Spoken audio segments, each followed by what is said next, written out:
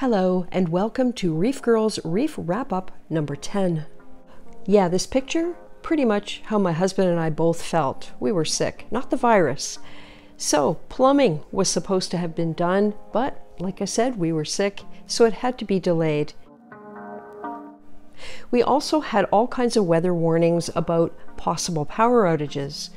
So we decided it was about time we finally backed up the observation tank and the frag tank by plugging a few things into the battery backup. What matters most in a power outage? Well, heat and flow. So I plugged the pump and a heater from the observation tank and a power head and the heater from the frag tank into the battery backup. This had us completely covered. Here's the sand all washed and ready to go. And when the time comes, we'll carry it upstairs one bucket at a time. There are 8 bags, so 240 pounds, and I hope it's enough, and I guess we'll find out.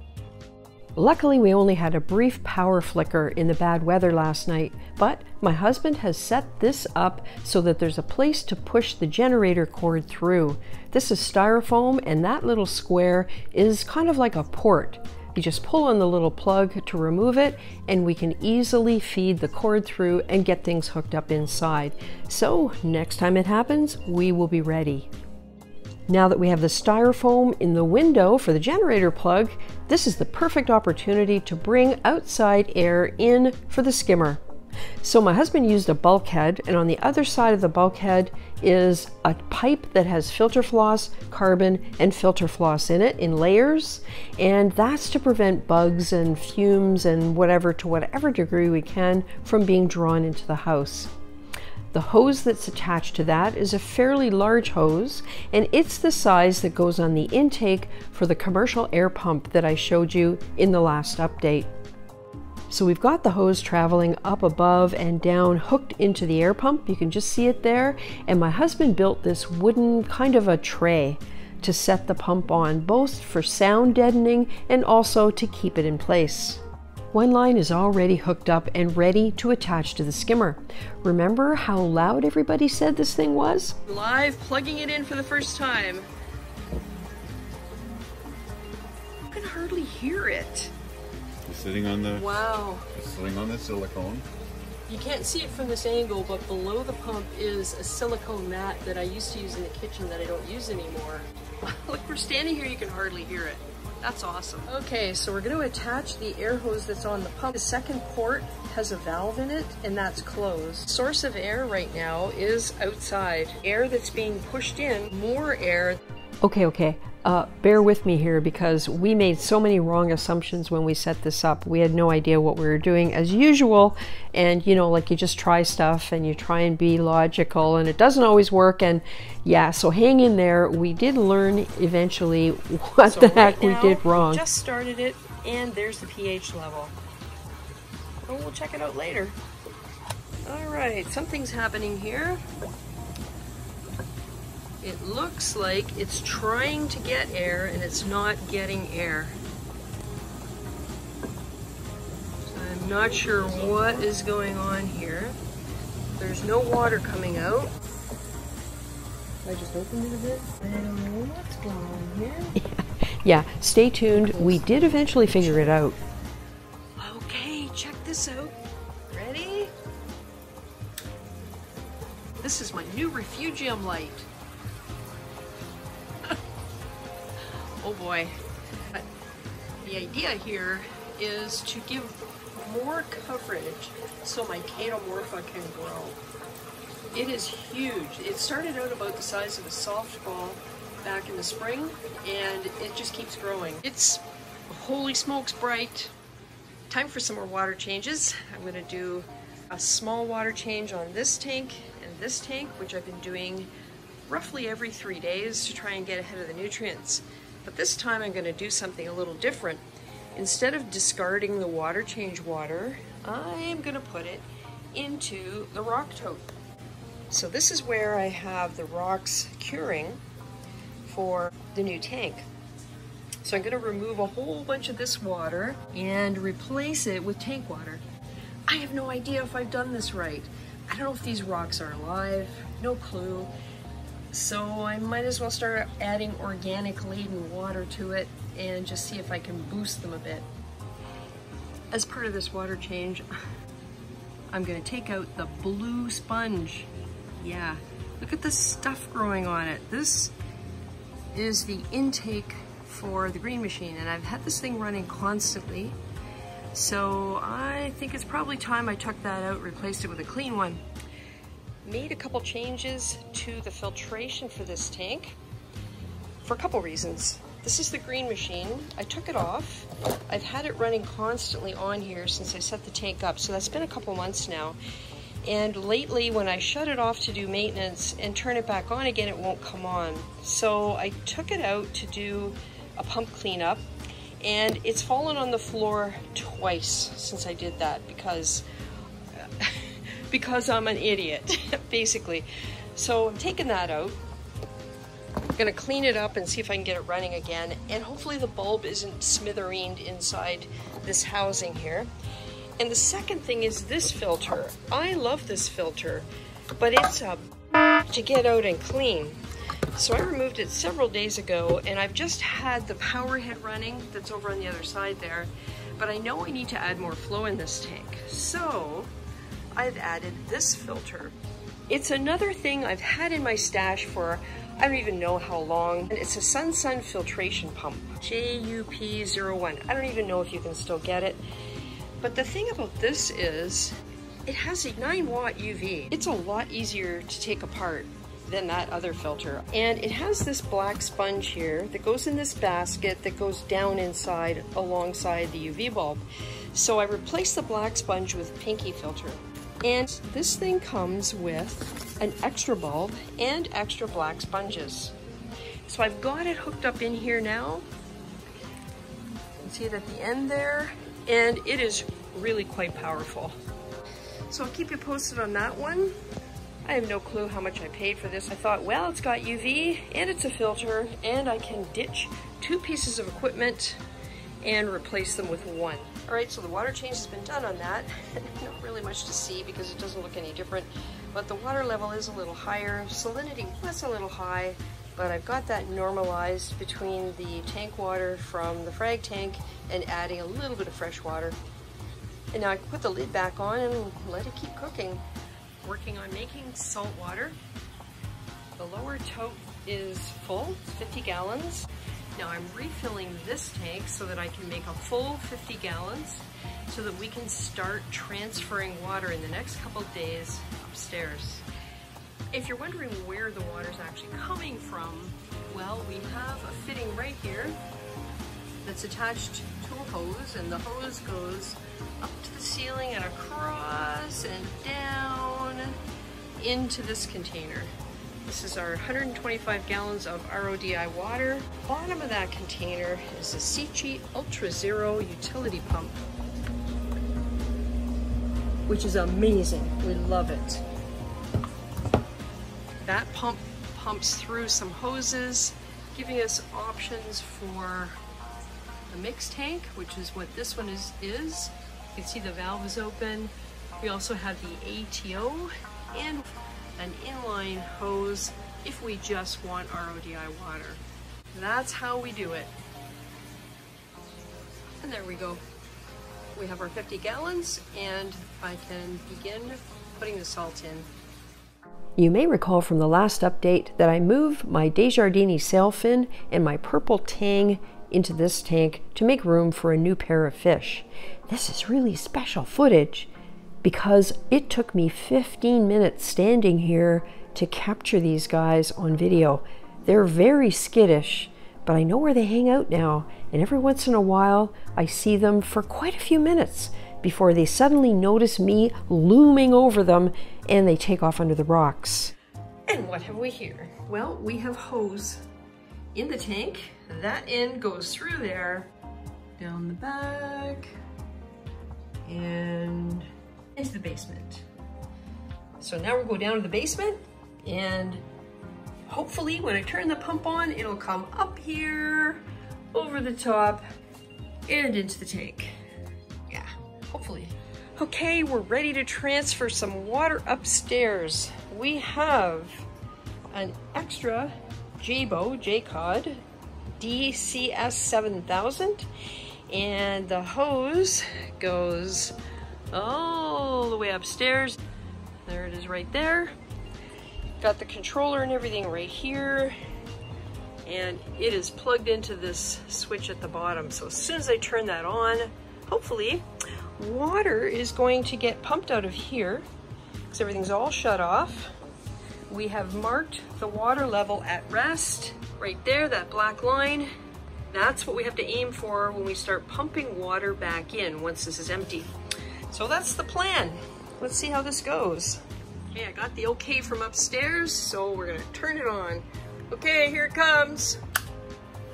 Turn the pump on. Let's see what happens. Some water. Controller comes on full. Now we'll have to see if it actually makes it upstairs. We have no guarantee. We really don't know whether this is going to work. Let's just see if the water level's going down at all. Not much.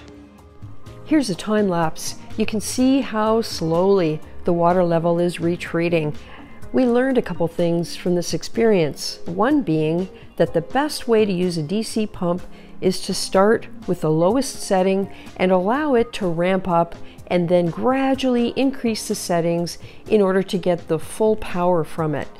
So we went through this process a couple of times, and eventually we got enough water in the tank upstairs that we could put a power head in and keep the water moving. Here's an example of one of the time lapses we took with the water slowly filling the tank upstairs. It really did take a while. That pump could be a little stronger, but you know, we did what we could with what we had available. And later that day, we finally did figure out what the problem was with the skimmer. It was not getting enough air. And that's what I meant in the title when I said skimmer imploding. But we figured it out, and eventually we did manage to get things running properly, and there you go, there's the reward. pH at 8.12/13. Not bad. We'll see what it looks like in the morning. Finally got around to moving the doser. It had been down here. Now I have it up here, and it's above where all for Reef goes into the tank.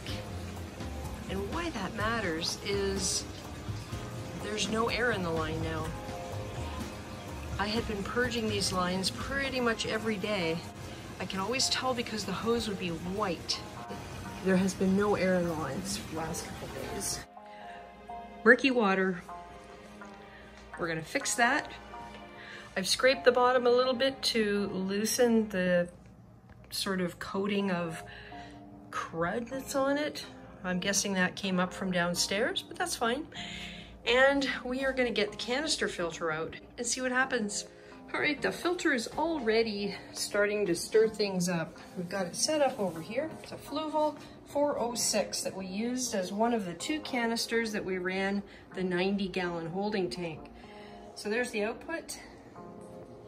Here's the intake. We've got them attached really securely with clamps because really there's no other way to do it. And hopefully it won't be on here long enough that those clamps start to rust. Have to keep an eye on that. But you can see there's already stuff starting to float around in here. It's hard to see the detail, but there are particulates in the water now. Before it was just kind of an ugly yellow color. And now we've actually got particulates that are going to be drawn through the filter. I have filter floss in there. I have 2 bags of carbon, just activated carbon pellets, and 2 bags of biomedia. It's actually matrix seeded that I pulled out of the 150. So here we go. Yeah, looks good. We reoriented the power heads to push the water towards the other side. It's like a little snowstorm in there. So I'm looking forward to coming out here tomorrow and seeing if the water's getting clearer. Next morning, check it out. The particulates are pretty much gone.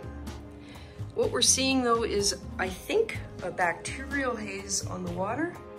Here's the filter over here. I've been burping it, which you need to do with canister filters. And it pumps air out if there is any. Yeah, there's a little bit. I might have got pretty much all the air out of there now, which is good. Until it builds up again, because it always does, because there's always just a little bit of air in the water. Pretty pleased that it cleared up this much overnight. So we're gonna do another scrubbing on the bottom, get things stirred up all around, because there is still a coating, and if we can get that off there and eventually get the glass clean, that would be awesome. Music to my ears. Plumbing day has arrived. Exciting day. We're getting ready for plumbing. Everything's here. Got the pumps out. He's working upstairs right now to install the piping in the overflow. And once that's done, we'll come down here and get all of this set up to hook up the pumps and get them run up through the floor. A few hours later, after solving a couple of unexpected problems, it was all done. Thanks so much, Nick, from Big Al's in Kitchener. You did an awesome job. Getting closer. The pumps are ready. And we're short 1.5 inch union. So he's gone to the store to grab one of those. And we have a little platform built. My husband built this. It's gonna go beside here somewhere. That's where the bulkheads come out. It'll be joined into the pumps. And I've added a bit of water in here because the rocks have been out of the water for quite a while. Just enough to cover a power head and at the same time stay below the silicone, which is still curing. And over here we have, ta-da! Those lines come down. The two on either side of that 2x4 are the drains, and the one that's in the middle you can see at the back is the emergency. And here's how it's set up. The emergency will go straight down there. So if we hear noise from here, that's what it'll be. I'm going to create, yeah, this is how dirty this thing gets. I'm going to create a slot in here below these pipes. There will be PVC attached to that. And below the slot, I'm going to hang a basket made of egg crate, and into the basket is going to go my filter floss. So I can just reach in, pull it out, replace it. These unions will allow those pipes to be removed so that if we ever have to clean these hoses out, we can do that. That goes upstairs to the tank. The black lid that goes on top of this thing will have a slot cut in it that will fit around these pipes wherever they end up going down. That's how we'll keep the evaporation down to a minimum and the noise from all that falling water.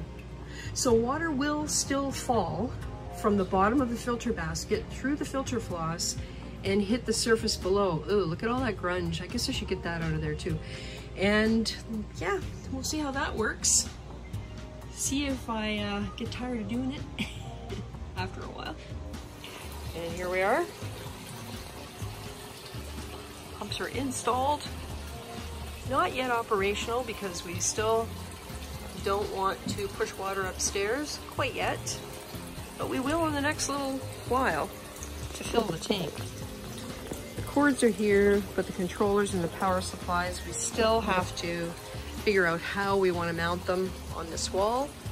We have one plug there to plug one of them in, and over here we have a second plug to plug the second one in. We want them each to have their own circuit, just in case something goes wrong and one of the circuits trips.